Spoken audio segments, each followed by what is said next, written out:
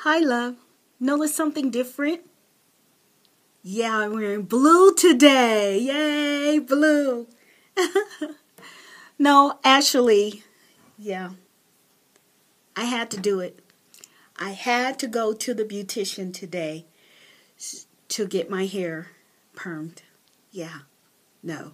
I couldn't do it. When I woke up, I had it on my mind because I just got frustrated. And when I got there, and I'm like, okay, I'm going to do it. And I chickened out. Yes, I did. I went Zachy Farms all the way. So what I did have her do, which I've never been to this beautician before, she was recommended by someone that I saw in the store. Her hair was laid. It was beautiful. So what I did, asked her if she could do a roller set so that way I can see exactly one-on-one how it's done on my hair, what products she uses and everything. And so she was like, okay, that's no problem. I can do a roller set. I said, now I'm natural. Now, mind you, I had already taken my do-rag off my head, which I was looking a hot mess. And so she goes, you want me to do a roller set on natural hair? I should have got up and ran at that point. So I explained to her how you guys do it on YouTube all the time. I can't do it. I don't know how, and this is why I'm here. And she goes, well, let me wash your hair so I can kind of see what kind of texture.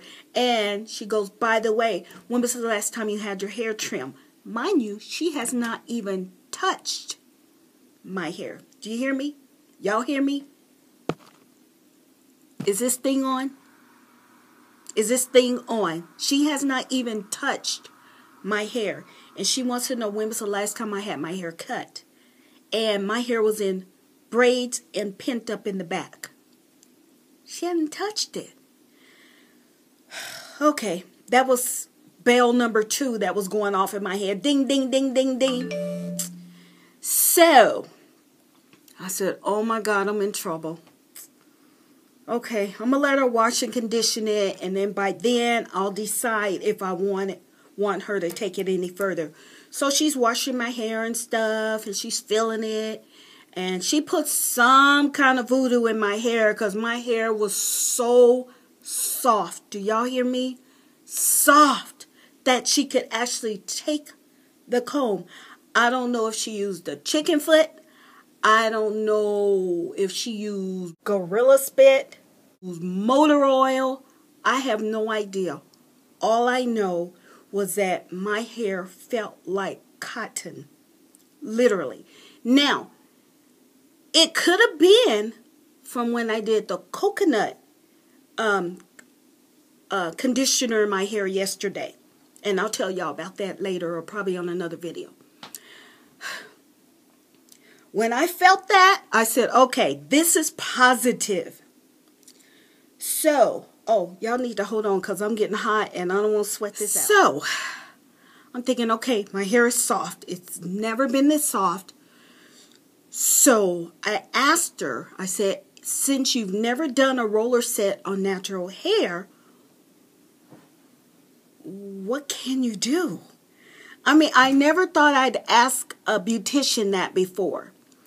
She said, well, let me put you under the dryer and I'll think about it. Now she is a licensed beautician, little youngster, probably 20-ish or so. And I was looking at her hair, and yeah, that should have been the 3rd bell. Anyway, maybe she had a bad morning. I don't know. So I went under the dryer, came out, and she started combing through my hair. And then she goes, well, what I can do is, she goes, I can do a blowout. I said, I don't want a blowout. I don't want all that heat, that direct heat in my hair. She goes, well, then I'll just do a press and curl. I said, okay. A press and curl, I haven't had one since I was a little girl, so yeah. I said, okay, do a press and curl. And I said, make sure you use heat protectant. So she did it. She sprayed it in my hair. This ain't going to turn out good. This is not going to be good. So I got my eyes closed. I'm just like, Lord, if I end up bald-headed, I'm going to have to snatch her face off and beat her with her own face. So as I'm opening my eyes as she's finishing up, because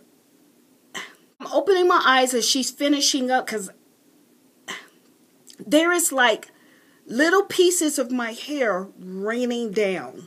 Like raining down. My mouth was wide open. I'm like, oh my God. Like little, like tiny pieces. I'm like, oh my God. So I started looking around on the floor. I got on black pants. She had me in a black robe kind of thing. And so I couldn't see it on me. But as I'm looking on the floor, I didn't see that much. But it was enough to cause, I almost peed my pants. She goes, well, what it is your dead ends. You need a trim. I don't know you. My mama told me not to talk to strangers. And you are a stranger to me. Talking about you want to cut my hair?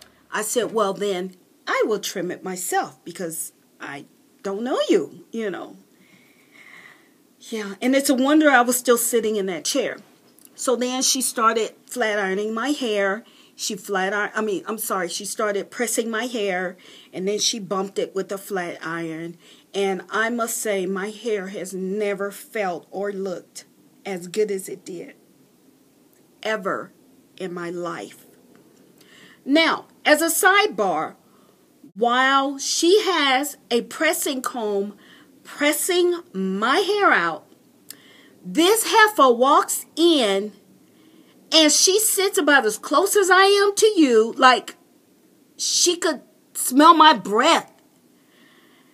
And she's talking to my stylist. And she's just blathering on about absolutely nothing. She wasn't on fire. She wasn't having a heart attack. Nothing. She's blathering on, excuse me.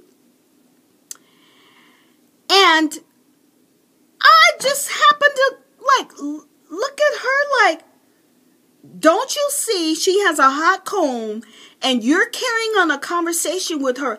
I'm not even talking to her because I want her to concentrate on what she's doing.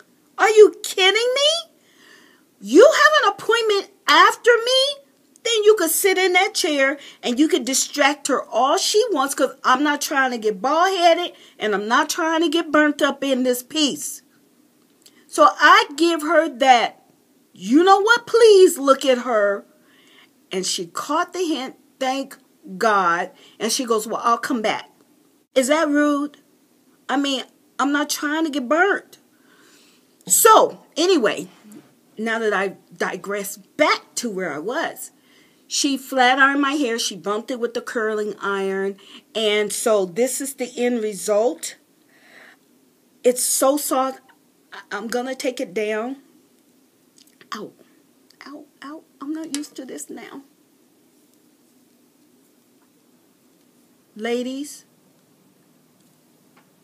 my hair floats. It freaking floats. Look. Freaking love it. That's her thing. Press and curls. That's her thing. Whew, Lord. Okay. Now, yes, I will go back to her again. Look at that. Can you see?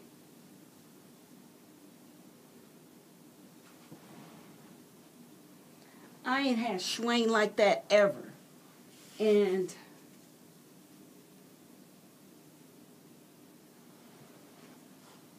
ladies, I am officially past bra strap limit. I wouldn't have known that had I not gone and got a press and curl. I'm going to go back in about 6 weeks, have it done again. And I figured I can do it like maybe every 6 weeks or so, where it's straight as As long as I can keep it straight and then go back to my protective style and then come out and get another press and curl like every 6 weeks. Do y'all think that's too much? I don't know. I've never rocked a press and curl as an adult. I mean, it's been 100 years since I've had one. I see they're still done the same way, except with the flat iron, bumping it with the flat iron. But yeah, I love it. Yeah. What do y'all think? Let me know. Look at that. Hopefully in a couple of days it'll get better. That's what I was told. The hair will fall better.